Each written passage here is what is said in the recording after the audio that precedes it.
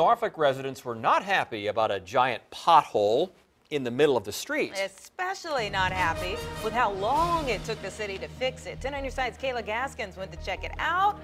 And you saw the condition of the road today, Kayla. So what'd you see out there? Well, we went out to Westminster Avenue where people reported the pothole and you really couldn't miss it. Neighbors we spoke to today called it dangerous and said it was only a matter of time before someone popped a tire or worse. For the past few weeks, drivers on Westminster Avenue in Norfolk have had to keep an eye out for this. An unusually large pothole taking up almost half the road. It's just getting bigger and bigger and bigger. I've called the city. I called them over a week ago. The pothole sits right in front of Stephanie Cutright's house. It's dangerous.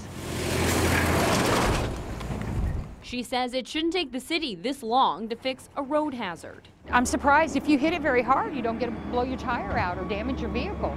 To make a point and to show the size of this, Cutright has taken pictures lying down in the pothole. And I laid down in it, and there's like 2 feet of pavement above me in the hole.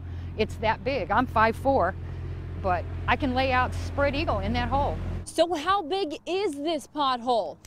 We decided to measure it. Well, it measures almost 9.5 feet long by more than 4 feet wide. Aside from being a danger to drivers, Cutright says trucks driving over the pothole makes an already loud road even louder.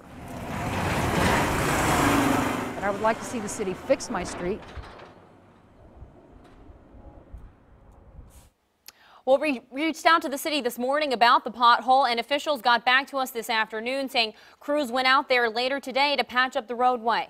Coming up at 6, how the pothole problem affected Stephanie Cutright's front yard and how the issue spilled over into that. For now, I'm Kayla Gaskins, 10 on your side.